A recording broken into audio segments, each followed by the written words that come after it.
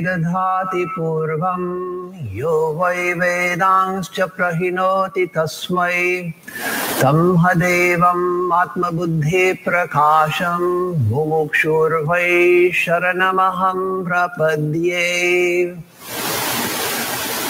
We who seek liberation take refuge in that infinite light which illumines the hearts of all, which is the source of the Creator himself, and who gave forth the infinite knowledge of Veda. Om Shanti Shanti Shanti Harihi Om Tat Sat. Om peace, peace, peace be unto us all.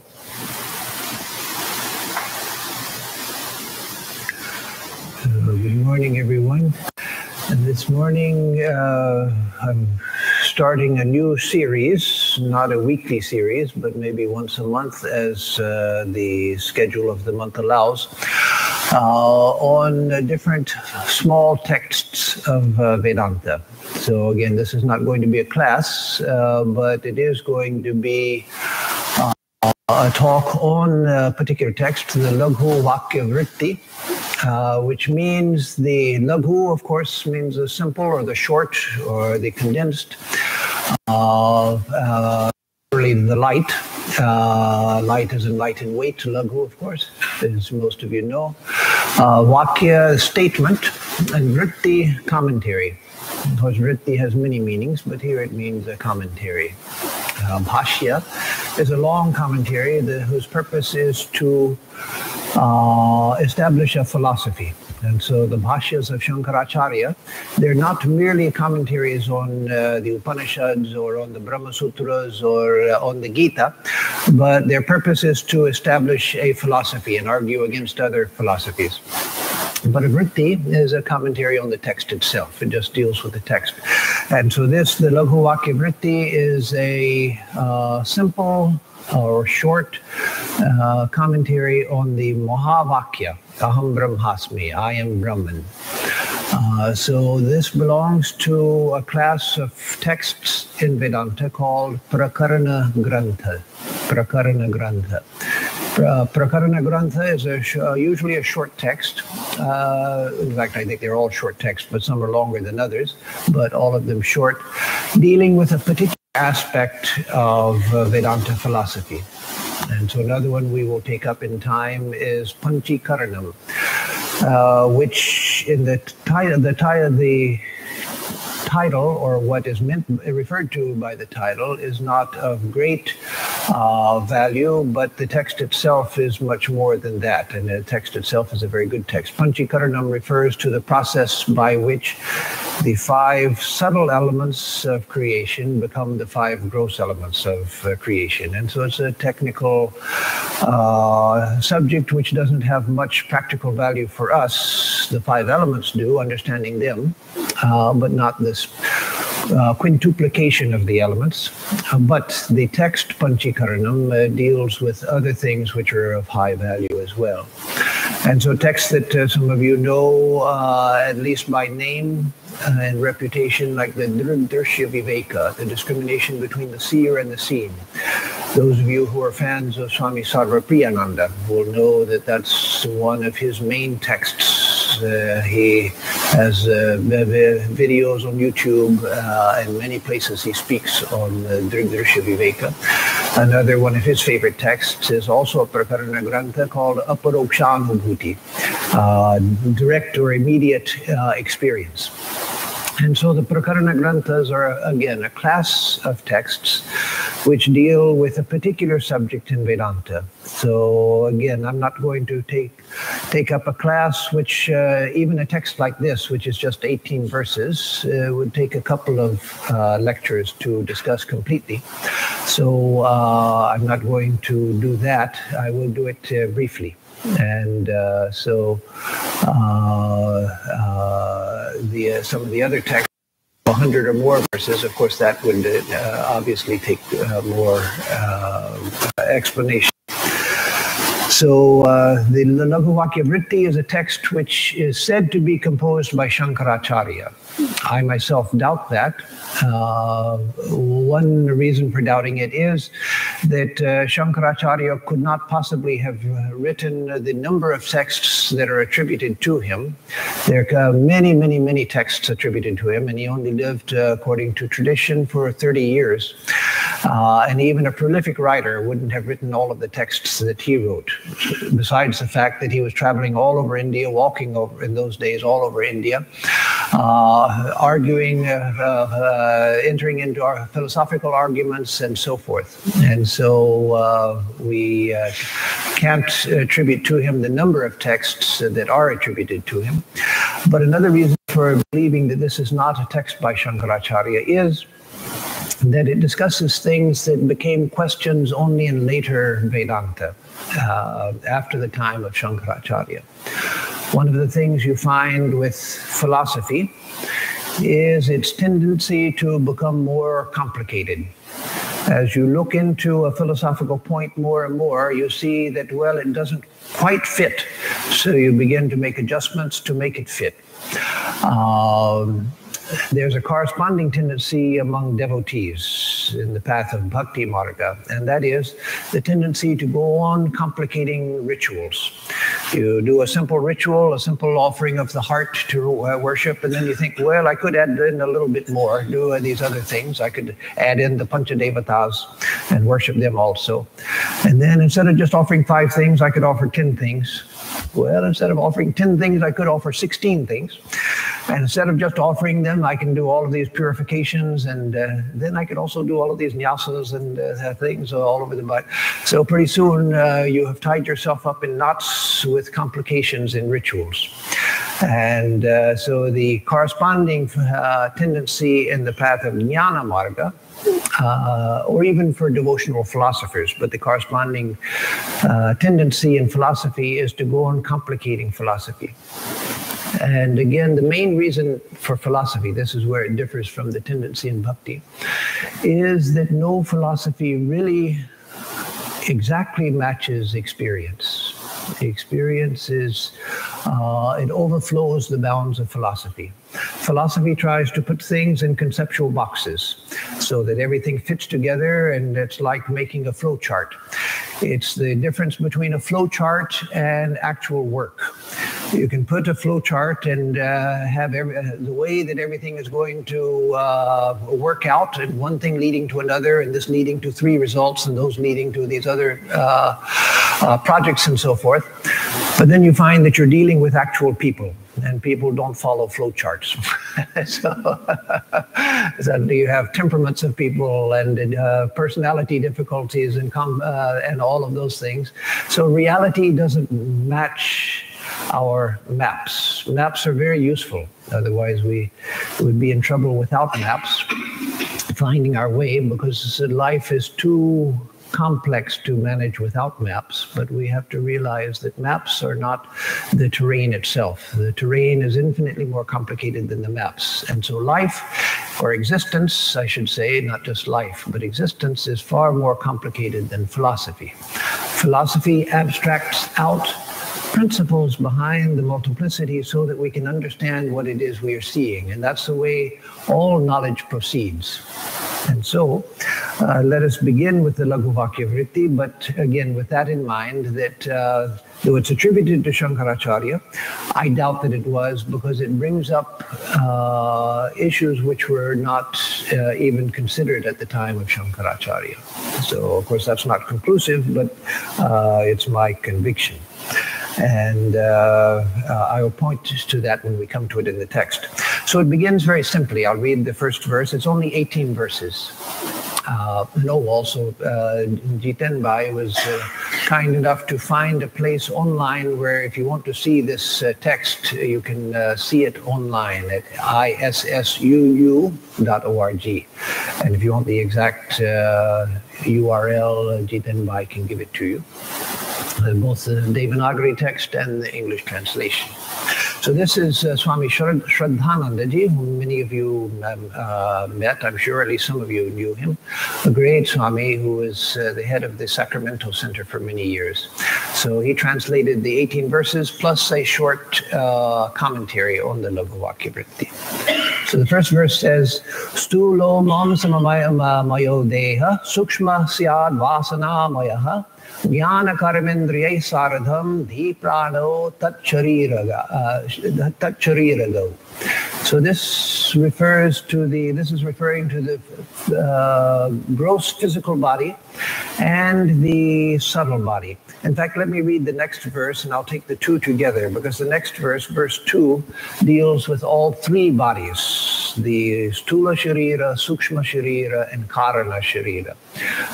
That is the body that we see, the subtle body, which is the mental body, including other aspects as well, and then the causal body, the source of our manifestation as individuals. So the second verse says, Jnanam karanam sakshi bodhastesham vibhasakaha bodhabhaso buddhigata karta syat punya papayoh.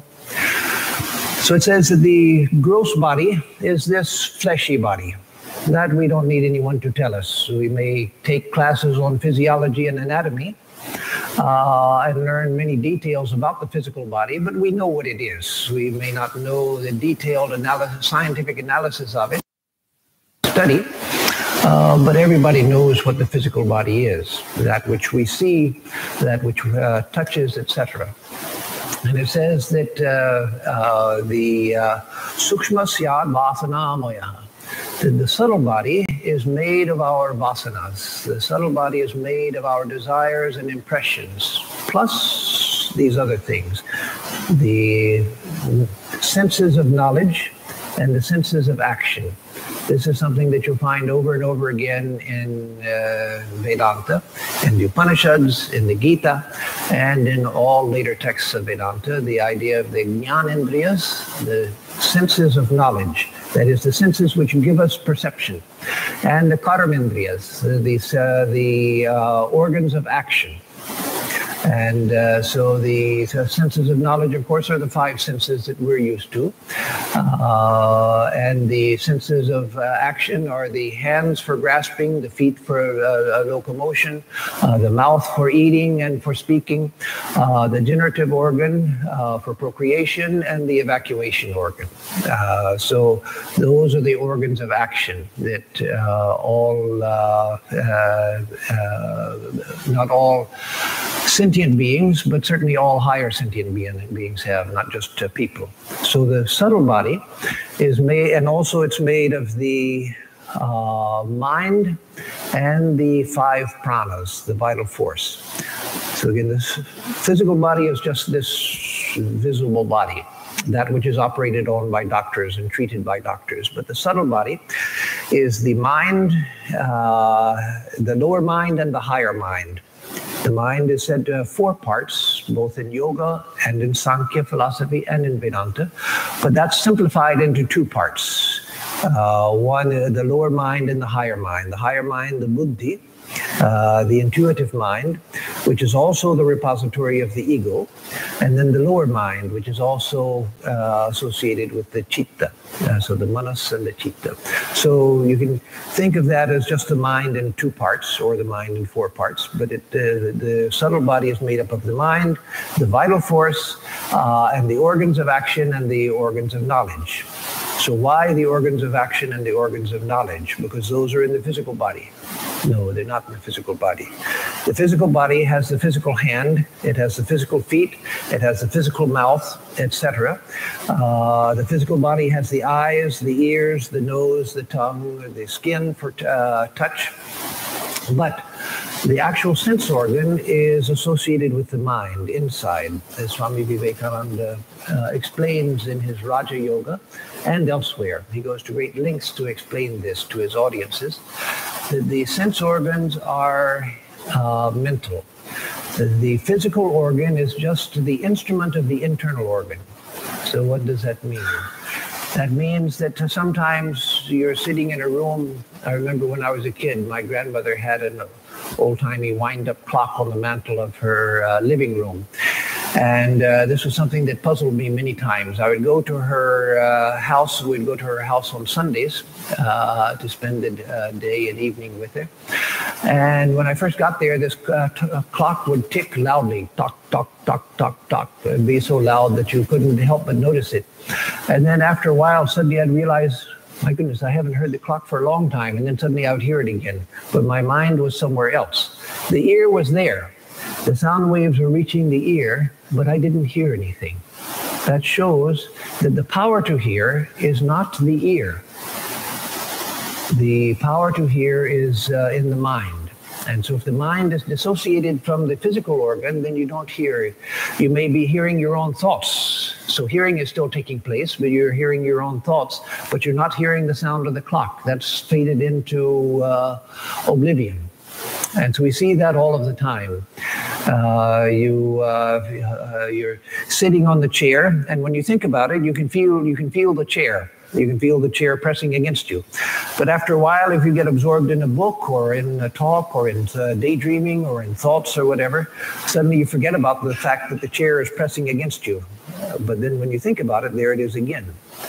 And so with seeing, how many times we have all driven down the road, distracted by some thought or daydream or something, and suddenly we get to our destination and we think, my God, how did I get here? I don't even remember where I was driving, where I turned, what roads I was getting onto. I was just on automatic.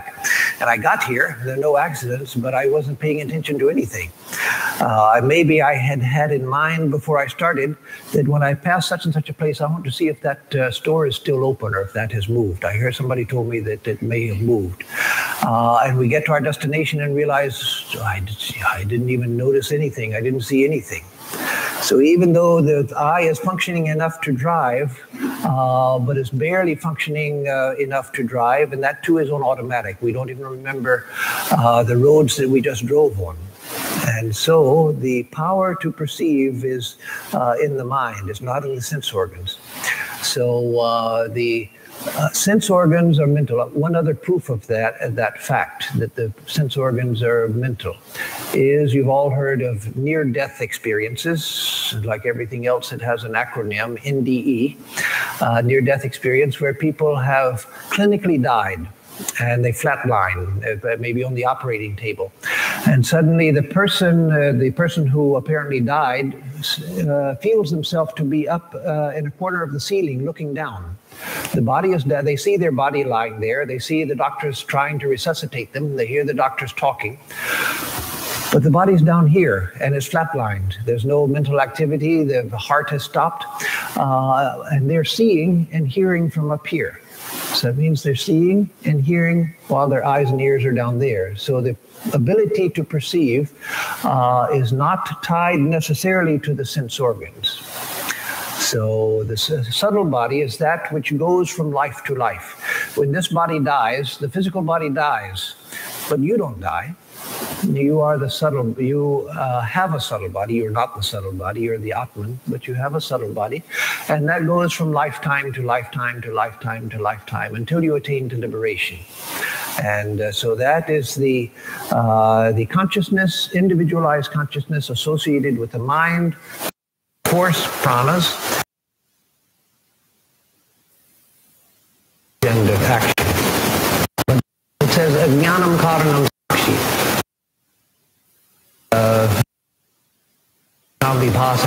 But Bodha, consciousness, is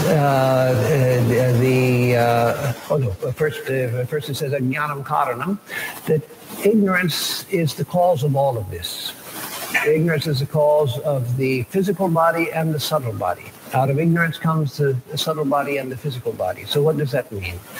That means that our forgetfulness of who we really are, that we are one with God, that we are the Atman, that forgetfulness is a thing. It's not just the absence of knowledge.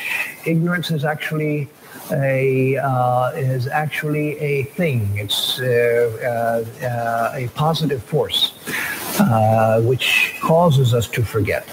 And so the cause of our manifestation as individual beings in a body and mind is ignorance itself. And that is seen in deep sleep. When you are in deep sleep, and you wake up from deep sleep and say, oh my God, I was so sound asleep. I didn't know anything. I had no sense of time. No dreaming. I was just completely gone. How long I was gone, I don't know. I was just completely out of it. That is the direct experience of ignorance. You don't have any memories of seeing dreams. You don't have memories of this. You don't have, you weren't thinking anything. But at the same time, you say, when you wake up, I was just gone. Just gone, not knowing anything means what? It means the consciousness was there because that never leaves you. But what was consciousness aware of? It was aware only of the cloud, undifferentiated cloud of ignorance. And so you have no thoughts, you have no ideas, you have no concepts, you have no memories, you have no, even the ego has disappeared. Just consciousness illuminating pure ignorance. And so in deep sleep, you are the closest you ever get in your normal life to the Atman. But it does you no good. It does you no good because you wake up the same person. Again, the subtle body comes in the dream state, and then the physical body in the waking state. And so these are the three bodies: the physical body, the subtle body, and the causal body, which, again, the last of which we experience in deep sleep. So sakshi bodhas tesham vibhasakaha. But the witness of all three of these bodies is consciousness itself, which also is vibhasakaha, the illuminator, that which illuminates the three bodies. So consciousness illuminates the mind, the sense organs, the body. You touch my physical body, I know I've been touched. Why? Because the body itself is illuminated through the nervous system by consciousness. I'm conscious of my thoughts, my conscious thoughts. How? Because they're illuminated by consciousness itself. Thoughts are not conscious by themselves. That's why there's what's called the unconscious mind. But the consciousness illumines the conscious mind, and it illumines the body. But I'm digesting breakfast probably still right now, but I'm not aware of it. So I'm not conscious of it. Why? Because that is not illuminated by consciousness. That happens in the darkness of ignorance. But my conscious mind and what I'm paying attention to, that I'm conscious of, because that's illuminated by consciousness. Bodha bhaso buddhigata kartasya punya papayo. And then there's one more thing to be aware of, and then we can proceed with the more important parts of the text. And that is that there's the reflection of consciousness. And this is what was not that well developed at the time of Shankaracharya. It was only with time that philosophers of Vedanta began to realize that there was a certain problem. I won't go into that because we would never get to the text if I went into that. But there is a certain problem with understanding how consciousness reflected in the mind works. And again, that's because philosophy never completely covers experience. Experience is more complicated than philosophy. Philosophy abstracts from experience a map. And so just as a map is not the terrain, a map of Houston is not, so is not experience so that it becomes it's true. So again, there is pure consciousness, the Atman, infinite consciousness. But why are there so many people? Why are there so many different? If everyone is the same reality, why am I in this body, you're in that body, I have my mind, you have your mind, and yet the consciousness is one, it's said. Consciousness is only one. And yet I have my consciousness, you have your consciousness. I know what's going on in my mind. I don't know what's going on in your mind. And you don't know what's going on in my mind. Probably less than you think. So there's a consciousness, but that consciousness is reflected in the highest part of the mind. And how that works was the problem that Vedanta philosophers later argued a great deal over, and that this text takes part in that argument. So again, I won't get into that argument because that's not the important part. What we want is the truth which is behind the argument. And so you have the infinite Atman, which is the same in all of us. and yet we feel distinct. Why? Because each of us catches a reflection of that infinite self, and it's that which penetrates through the mind and the body and makes the mind seem conscious and the body seem conscious. But my consciousness seems to be separate from your consciousness because I'm dealing with the Chidabhasa, or as it's called here, Bodhabhasa, the reflected consciousness. So then we come to verse 3. Saeva samsaret karma Vashaloka dvaye sara bodha bhasa chuddha bodham vivichadati atiyatnataha. So it's that bodha bhasa, the reflected consciousness, along with the subtle body, which goes from life to life. It's that reflected consciousness which goes from lifetime to lifetime. And that's why we have the possibility of recovering past life memories. Not that there's much value in that, but there's a possibility of that. And sometimes someone does suddenly have a memory from a past life. And so, as it says, let's see, it'll go quicker if I just read the translation here. It is this jiva that is incessantly migrating in the two worlds, meaning there are more than two worlds, of course, in Vedanta, but this world and the afterworld, that's what's meant. So all of the heavens and hells are collapsed into the other world. So this world and the other world. So it's this reflected consciousness, the mind, the sense powers, and the pranas that go from life to life when this physical body dies. And it says also, due to the force of one's past actions, that we travel from life to life because of the force of past actions. Our accumulated karma leads us from birth to birth. Therefore, it says, the supreme problem of life lies in the effort to discriminate pure consciousness from its reflection, that is the jiva. One of the principal things to understand in Vedanta, if you want to go into the philosophical side of Vedanta, is the idea of the jiva, the individual soul, the individual who travels from life to life, the jiva which we are now, and the jiva which we were in a past life, the jiva we will be in the future life. Liberation comes when we go beyond the jivahood and realize our infinite nature. But as long as we feel that I am an individual separate from everybody else, I am a jiva. And that jiva is the reflected consciousness in the highest part of the mind and everything that follows from that, the subtle body and the physical body, when I'm in a physical body. And it's that goes from life to life. And so then in verse 4, it says, Jagara swapnayoreva bodha bhasa vidambana suptauti tallaye shuddha bodho jadyam prakashayet. This says that the activities of the reflected consciousness, that is of the jiva, the individual, that reflection of the Atman which is in the mind of each of us, is restricted to the two states of waking and dream. So in the waking state and in the dream state, we have the sense of doing things. Right now I'm speaking, you're listening, other people are walking, we have the sense of doing things. When we dream, we have this sense of doing things as well. So in both the waking state and the dream state, we have relational activities. And actually the word used here is much more rich than what the translator gave. Bodhabhasa vidambana are the silly play acting of the reflected consciousness. So all the waking state and the dream state are the silly play acting of the reflected consciousness. So that my sense of being an actor, of doing good and bad, that comes from that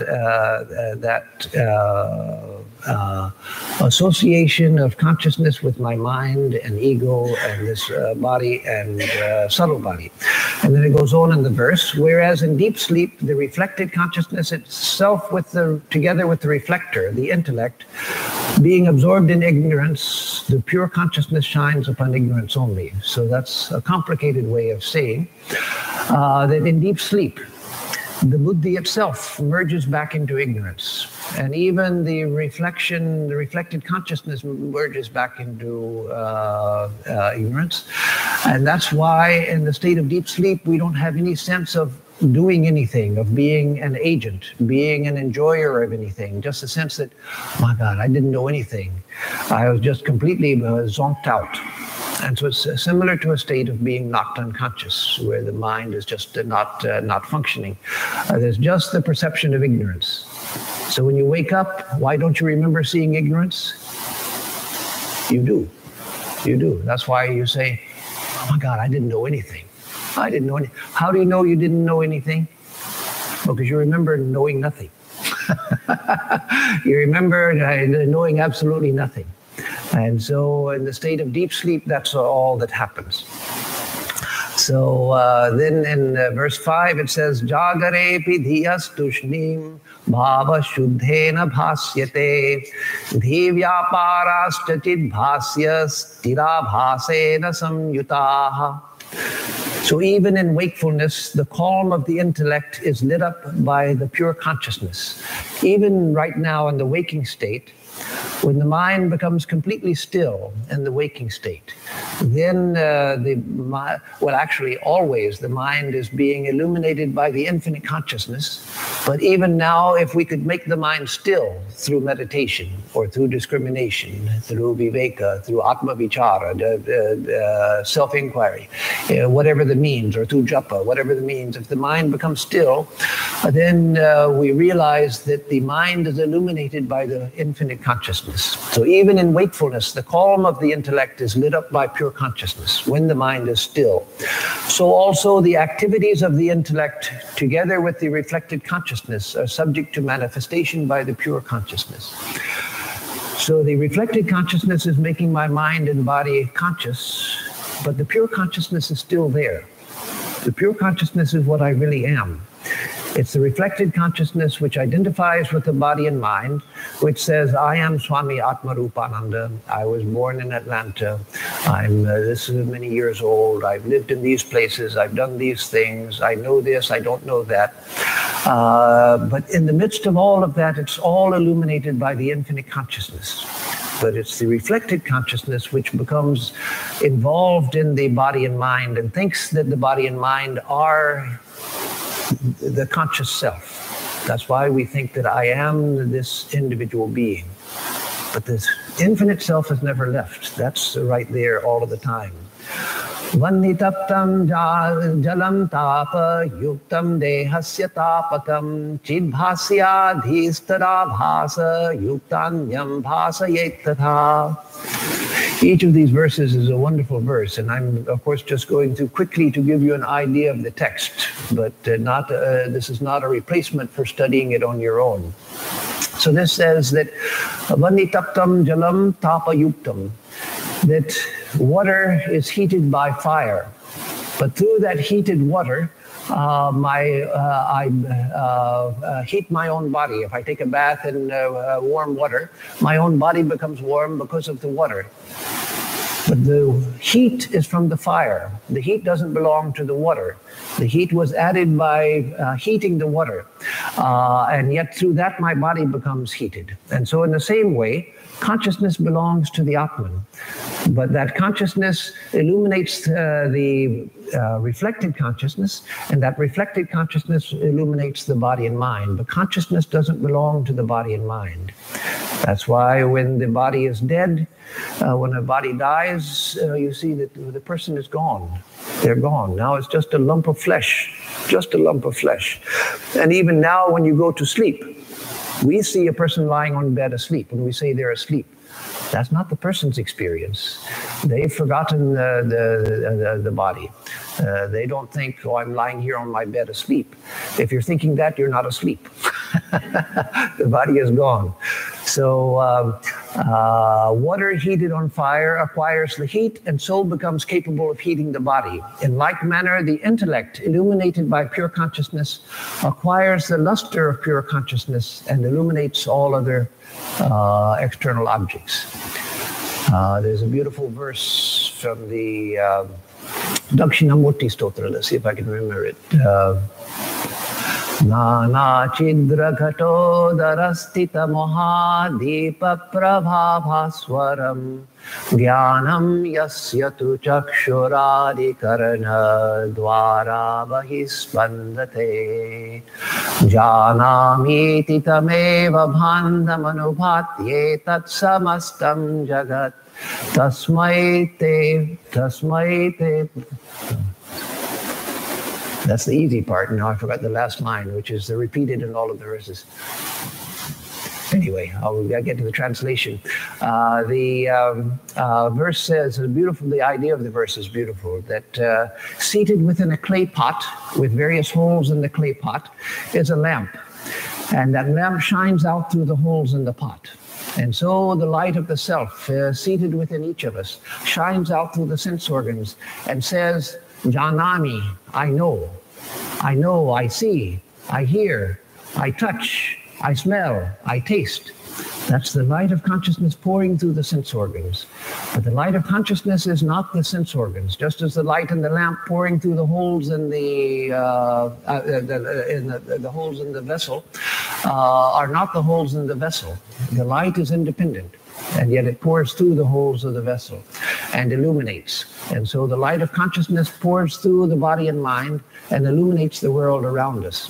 And so oh,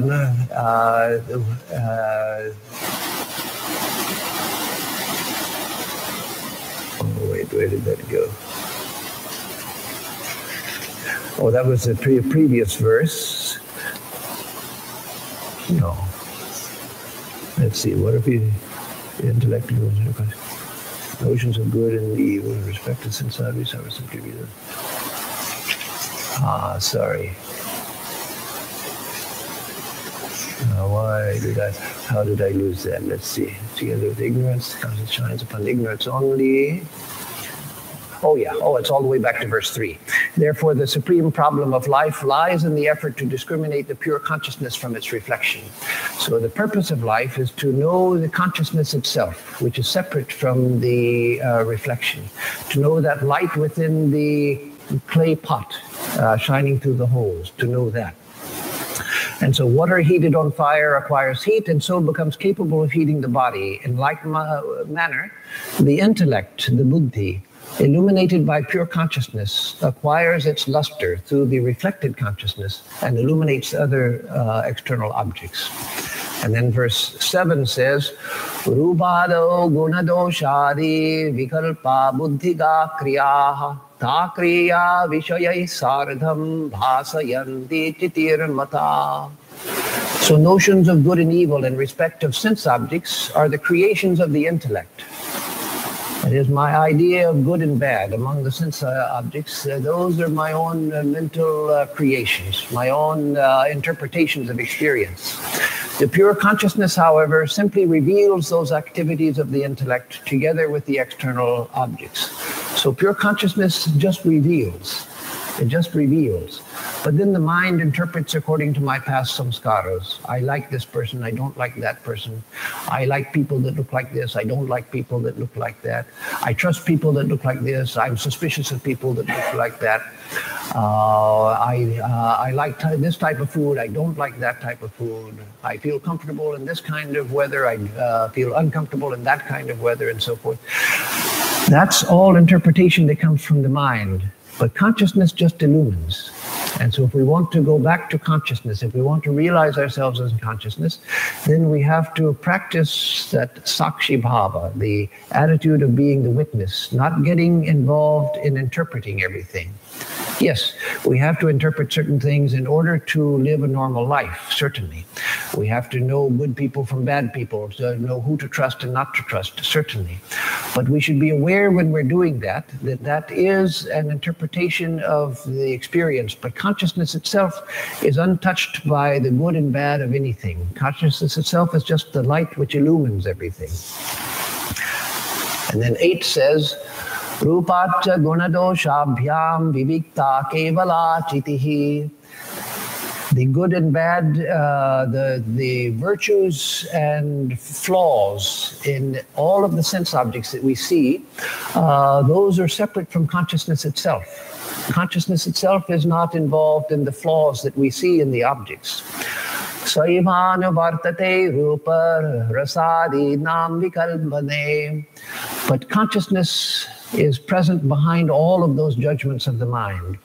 So the good and bad objects, the good and bad the virtues and vices of objects that we see, the good and bad qualities of things that we see, those don't touch consciousness itself. But consciousness is present. The pure consciousness is present, illuminating all of the things that we see. That's one of the virtues of for those of you who came to the meditation yesterday. I talked a little bit about mindfulness meditation in the Hindu tradition as well as the Buddhist tradition. One of the virtues of mindfulness meditation practice is that it teaches you just to be aware, not to make judgments, not to think about things, but just to be aware. And so that is the nature of consciousness. So we're trying in a practice like that, trying to approximate consciousness, trying to pull back to consciousness and out of the judgments of the mind. And so now it comes to some of the real contributions of this text. In verse 9 it says, Kshane kshane anita bhuta dhivikalpastitir natu mukta susutravad buddhi vikalpeshu chiti sthita. Now the next several verses I'll just sum up because this is, you could say, the heart of the text. And it's these ideas that are its special contribution of the Laghu Vakya Vritti. And so I'll just talk about the ideas themselves rather than going through every verse phrase by phrase.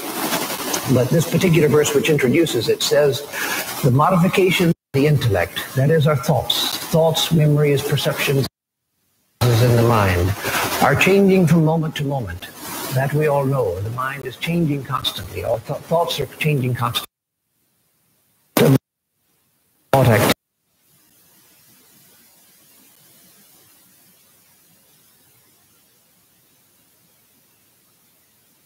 Through all those modifications, thread in a string of pearls. So the mind is bubbling with activity, with thoughts, perceptions, memories, images, words, all of that bubbling up in the mind. That's what we see when we try to meditate. We find the mind just churning with activity. But through all of that, consciousness is like the thread in a string of pearls. The thoughts like pearls, though they don't seem so beautiful sometimes. And consciousness as the thread which is running through those pearls. And so consciousness is present in all of the thoughts. And then it goes on to say in verse 10 that the thread covered over by the pearls in a string of pearls is visible between two pearls. Between every two pearls, you see the thread. And so between every two thoughts, consciousness itself is visible. Consciousness itself is visible between every two thoughts that we have.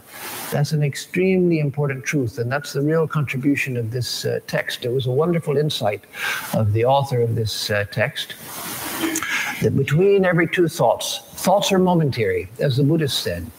The Buddhists said that consciousness itself is momentary because they didn't distinguish consciousness from the mental activity, from conscious activity.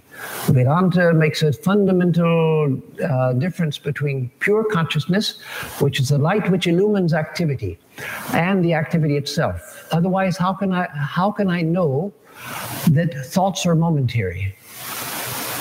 If I am the thoughts, if that's all that is, how do I know that thoughts are momentary? I couldn't. I myself would be momentary, which is what the Buddhists say, that everything, including I, am momentary. They even say that nirvana itself is momentary, because Buddha said everything is momentary, so later Buddhist philosophers said, well, nirvana also must be momentary.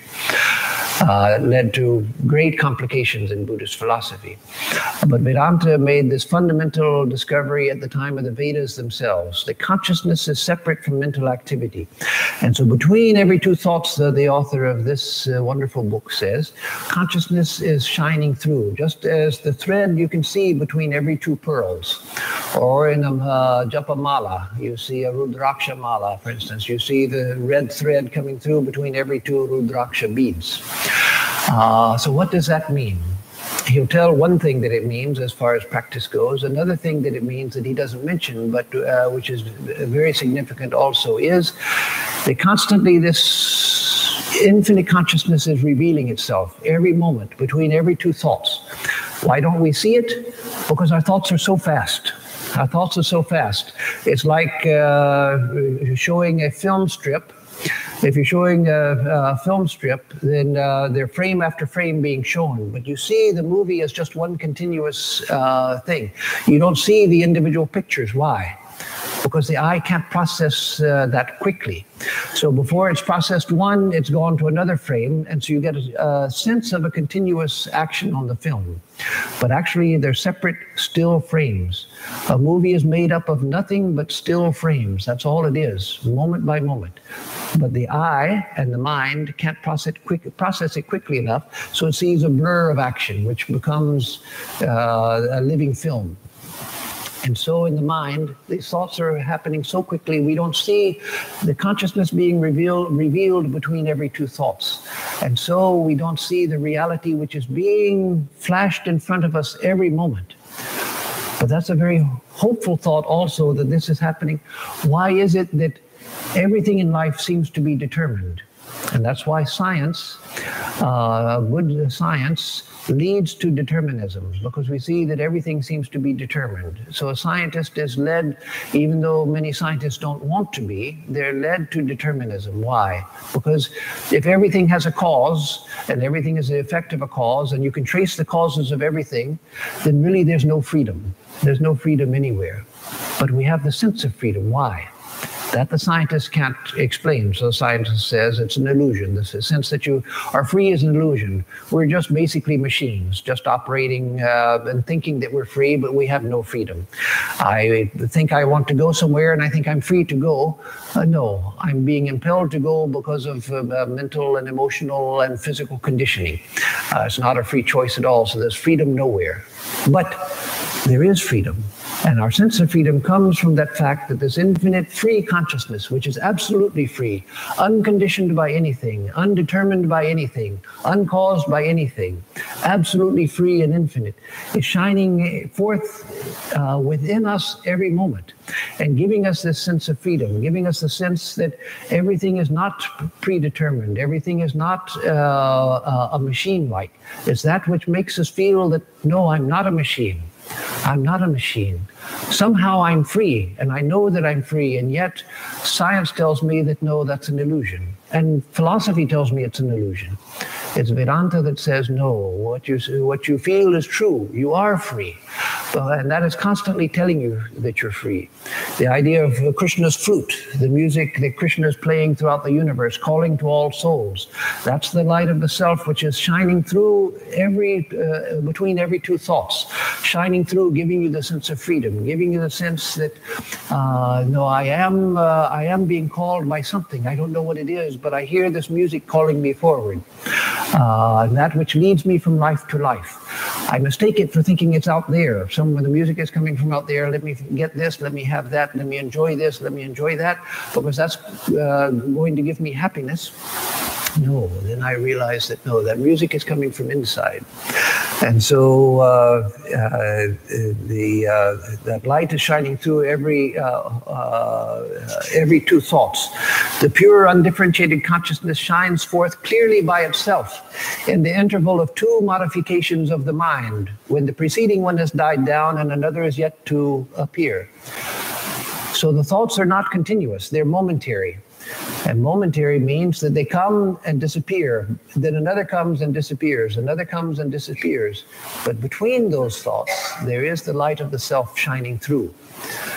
Persons aspiring to the experience of Brahman should therefore practice by slow degrees this restraint of modifications, starting with one moment and then extending it to 2, 3, and so on. So spiritual practice, meditation, japa, all of that is aimed at stilling the mind. And if we can have the mind still even for a moment, then we catch a glimpse of that infinite light. Sometimes in meditation, usually after many years of meditation, sometimes we may sit and suddenly the mind becomes still. And we feel a blissful freedom in that stillness. It may last for just a moment. But in that we've caught a glimpse, even though we may not recognize it yet, we've caught a glimpse of reality itself, because the mind has become still just for a moment, and that has shined through. And then he goes on in verse 13, this individual self, the jiva, which is now affected by modifications of the intellect, all of the thought activity, will in time become one with undifferentiated Brahman by realizing the truth of the Vedantic teaching, I am Brahman. That is the idea sought to be conveyed here in this treatise. So that everyone is that self, and that light is shining within you every moment. It's just that we have to get the mind to settle down, get the mind to be still a little. And as we do that, we will get closer and closer to the experience of that. And when we can still the mind, even for a moment, we get a glimpse of that reality. And in verse 14, he says, the reflected consciousness, though involved in the modifications of the intellect, that is the reflected consciousness, that is, there's infinite consciousness, and then the reflection of that in the intellect. So that reflection is involved in the modifications of the intellect, is really one with the undifferentiated Brahman. The apparent modifications, which are self-evident, have only to be suppressed by all effort. And so by stilling the mind, then the infinite consciousness shines forth. The reflected consciousness is like the reflection of the sun on a pond. And when the pond is wavy, you don't get a good reflection of the sun. And so the reflected consciousness is involved with the intellect, and all of the thoughts that are going on and ruffling the mind, those are causing us to distort the image of the perfect self. And so the purpose of life is to come to the realization of the divinity within. And verse 15 says, if one is able to effect complete suppression of all modifications once and for all, that's a tall order, then one becomes blessed with samadhi, which is lovingly cherished by all sages. That is, if the mind becomes perfectly still, that's yoga's chitta vritti nirodha. As Patanjali defines yoga as the cessation of all mental modifications. That is what is the ultimate samadhi, when the mind is perfectly still, and that is what is aimed at by the sages.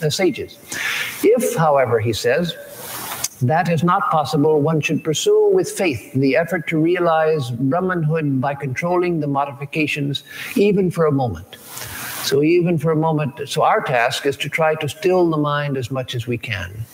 And again, not directly, not by just saying, okay, I'm not going to think anything. That doesn't work.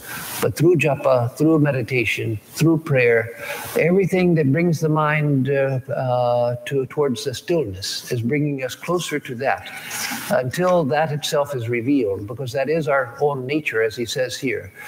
That experience, aham brahmasmi, I am Brahman, that's the vakya, that this is the vritti of, the statement of the Upanishads that this is a commentary on, aham brahmasmi, I am Brahman.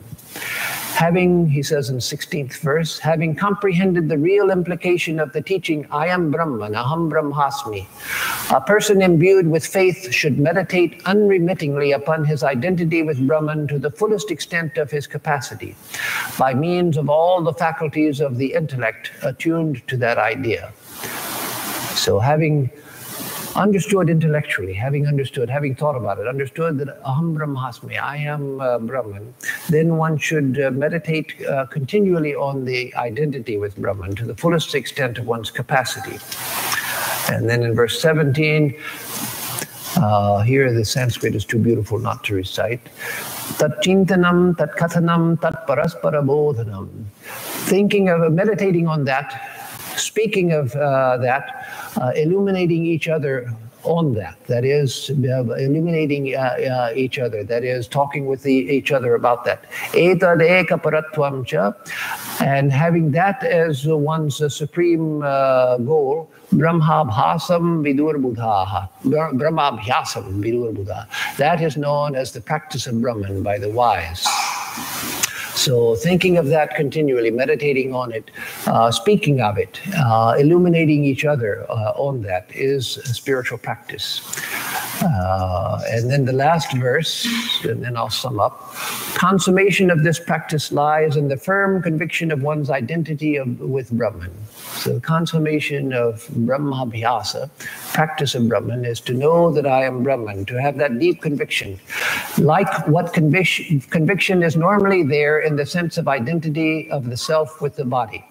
The way that normally I think I am the body. I don't have any doubt normally. I should, but I don't.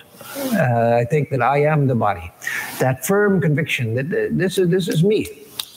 That firm conviction. I should have that firmness of conviction for Brahman itself, that I am Brahman itself. When I think I should think I am Brahman, not I am this body. You see that in people like Mahapurush Maharaj, Swami Shivananda, the disciple of Sri Ramakrishna. People would ask him in his old age, when he had many physical complaints, they'd ask him, Maharaj, how are you? He'd say, oh, I'm fine, I'm fine. But Maharaj, you have blood pressure, your blood pressure I heard was very high, and the diabetes and all that. Oh, you mean the body? You mean the body? Oh, no, the body's not at all well, but I'm fine, I'm fine. So that identity with Brahman, that's who I am. This body, yes, it's full of aches and pains, but let that go, let that go. We can't do that because we're so tied to the body, but one day we will be able to do that, and so we should know that, and then we can aim for that. So that is the end of the text. So let me just, in conclusion, say again, the value of this text. Every verse is worth studying because you learn a lot of Vedanta just in the course of 18 simple verses. And the Sanskrit, one of the wonderful things about the best of these Vedantic texts is that the Sanskrit is very simple. If you read the Ashtavakra Samhita, the Abhatuta Gita, the Laghuvakya Vritti, the Advaita Makaranda, and other texts, the Sanskrit is very simple. And so here also the Sanskrit is very simple, the ideas are very straightforward, but they're talking about the highest truth. So now in summation, let me say, what does this mean to us here in our everyday practice? Many are devotees, that is, people who are followers of the path of devotion, some following the path of knowledge, but many who prefer the path of devotion, who worship and all of that, and that's very good. But what does a text like this mean for someone who is practicing devotion? Well, it can mean a lot. And one can practice simple devotion of just prapatti, just to surrender to God. You don't have to bother the head with philosophy and all of these physical body, subtle body, causal body, all of that. No, you don't need all of that if you don't want it.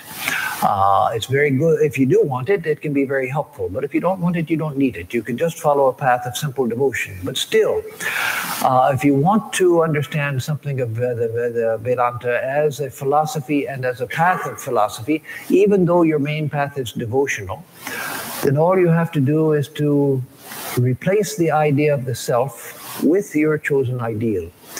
That Sri Ramakrishna is Brahman. And the reflection of Sri Ramakrishna is within me. And it's that reflection, it's that reflected light from Sri Ramakrishna through which my body and mind have all of their appearance of consciousness. It's through that light that I do everything that I do. It's through that light that I see, through that light that I hear. That is the light within my heart. Because in the Indian thought, ancient Greek thought, American Indian thought, Sufi thought, Christian thought up until modern times, everywhere it was thought that the higher mind is in the heart. And so the scientific view is, well, those stupid people, they thought that the heart was the mind, but they didn't realize it was a blood-pumping organ. Well, no. They weren't talking about the physical heart which pumps blood. But one realizes the awakening of the heart means what? That the higher consciousness is here. Higher consciousness is here. Not in the fleshly organ, because we're talking about something which is more subtle than the physical body. This is the gross fleshy body. But there is the subtle body, which is the mental body. which is not visible through the sense organs or through a microscope. And so in the same place here is the higher awareness. And so my chosen ideal, Sri Ramakrishna, or Sri Krishna, or the Divine Mother, or Kali, Durga, Saraswati, they are reflected in the buddhi, and it's their light through which I see. And it's through their light that I act. And so I'm just the instrument. I am the house, I'm the ghor, I'm the house, you are the indweller in the house. I am the yantra, I am the machine, you are the yantri, you are the operator of the machine. I'm just a pencil in the hand of a writer. And the Divine Mother is the writer who's using me to write the story of this world, this little part of the story. And so it's very easy to see these texts from a devotional standpoint also. And to know that ultimately I'll realize that I and Mother are one. I was never separated from Mother. I only dreamt that I was separated from Mother. I was never separated from Thakur. I only dreamt that I was separated. The Thakur's play is manifesting through all of these forms, including this form. So let me enjoy the play, because one day I'll find that that light which I am, that comes from Him. And I too will go back to Him. I too will go back to her. That light will go back to its source, which is that infinite consciousness being reflected in the mind and operating through the mind and sense organs. And so let me surrender to that light. Let me surrender to that light. So when I pray to Him or when I pray to her, I'm praying to that infinite light, which is the one light of the universe, known as the Self by the Vedantins, known as the Divine Mother by the Shaktas, known as Sri Krishna, Sri Ram, and Vishnu by the Vaishnavas, known as Shiva by the Shaivas, as Christ, the light of Christ by the Christians, Allah by the Muslims, as various names in various traditions. That is the one light which illumines the hearts of all, and I am one with that light. So whether I think of it in terms of I am the reflected light and that is the infinite light and I worship that, or if I think in terms of the jnani that I am that light, I'm not this body and not this mind, I am that light. Either way, I come back to the source of all light. And understand how that is functioning through all of these reflected particles of light. Everywhere, all of these reflections of light everywhere, which I see darkly, I see dimly, as if I'm wearing sunglasses all of the time. But as the mind becomes pure, as the mind becomes more pure, as the mind becomes more still, then everything begins to seem full of light. Everything begins to seem full of consciousness. Everything begins to seem sparkling with the radiance of God.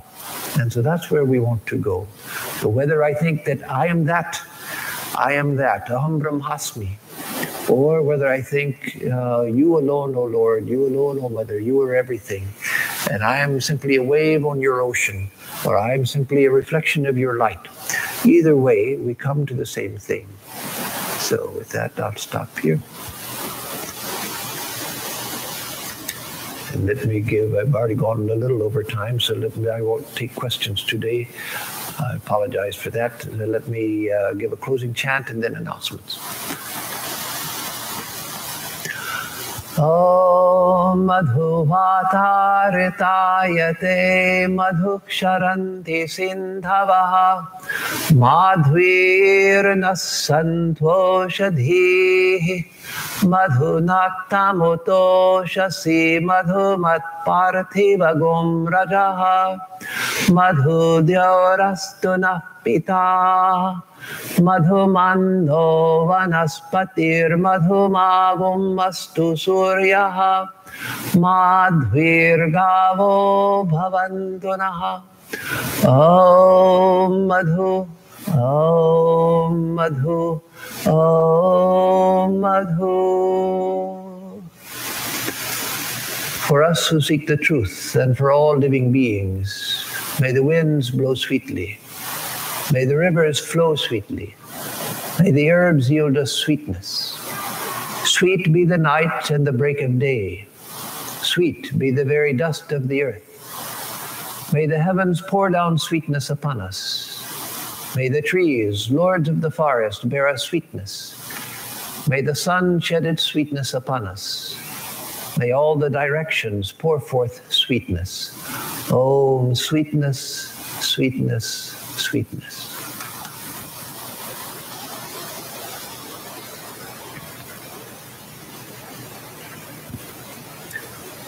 So for announcements,